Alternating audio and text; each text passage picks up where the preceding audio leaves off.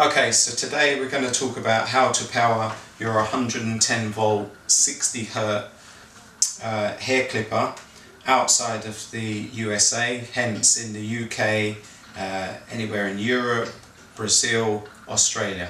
All these places have a voltage of 220 volts with 50 Hz.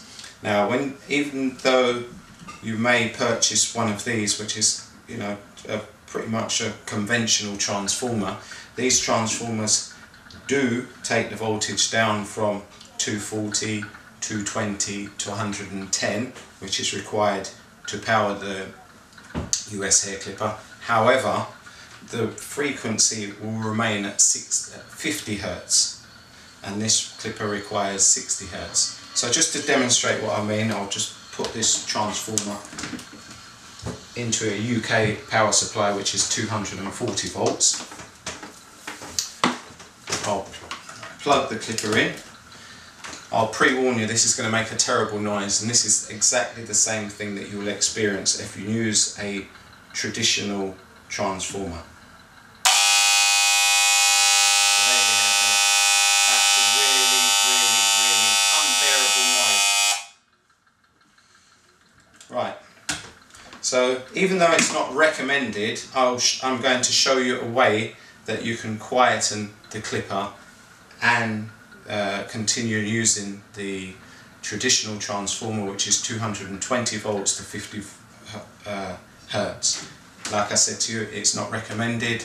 Should anything go wrong with your clippers, it would make your warranty or guarantee null and void. But I'm going to show you nonetheless. So first you need a Phillips screwdriver.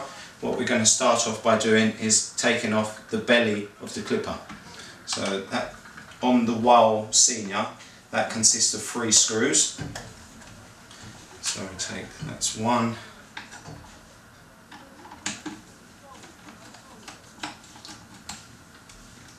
2,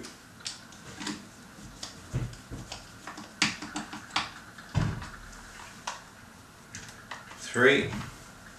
We take this belly off. Now, just to show you where this noise is actually coming from, this running here around this coil, this is what they call the clipper arm.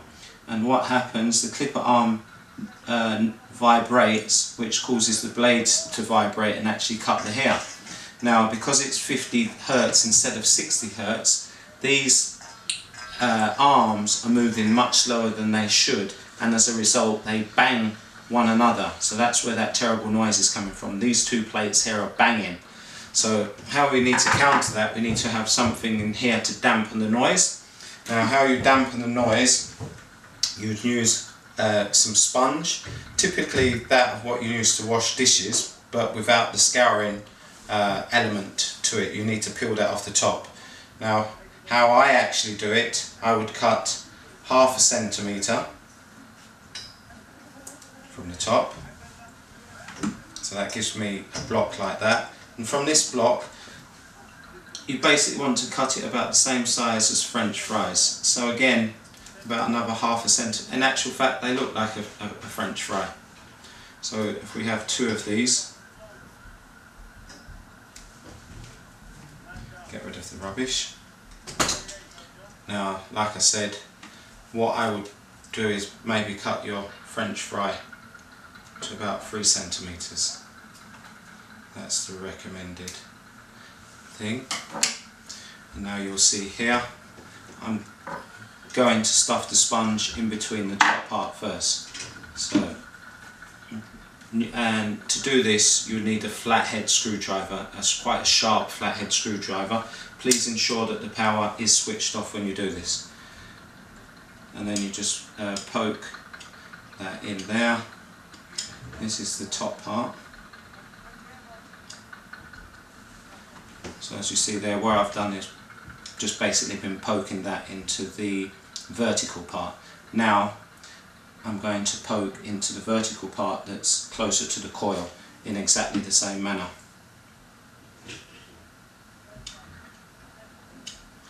Yeah. So I get that there. As you'll see, that's going to act like a dampener. Again, not recommended, but whilst the clipper is open, I'm going to repower the machine, and you'll see that this will be significantly quieter. There you go. Yeah, but again, this is something that you have to fine tune, because these blades do not always operate as good as they should by doing this. So sometimes you have to add a little sponge, sometimes you have to subtract some sponge. So basically that's it. That's how you quieten your sponge. Obviously oil your blades, lubricate your blades, take your power out. I will put a list of all the tools and all the things that you need in order to achieve this in the description below. Like I said, this is not a way I would actually recommend you quietening your US clippers when abroad.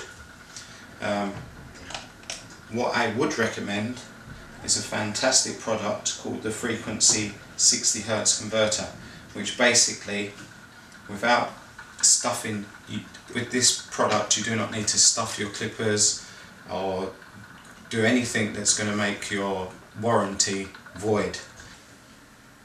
Okay, so if opening up your US 110 volt hair clippers and stuffing them with sponge and making your warranty void is not your idea of fun or professionalism, and is not the route that you wish to take, then you would need to purchase something like this, which is a frequency 60 Hz voltage converter, which not only converts the voltage, it also converts the frequency as well. So the voltage will be converted to 110 from 220 or 240, and the frequency would be converted to 60 Hz. As a result, when you do plug your 110 volt US clipper inside of the frequency 60 Hz converter and you turn them on, you're going to get a normal operational noise that you would expect to get from your hair clipper.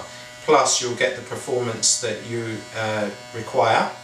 That's what happens when you use the voltage, the frequency 60 Hz converter. Now, if we went back to the old way, using a traditional 220 to 110 volt 45 watt 50 Hz transformer, we're going to get the same old horrible result we did before, which is that, which is totally unbearable. And if we even try and use one of these 220 to 110 volt converters, which is a lot bigger and looks a lot more advanced than the little one,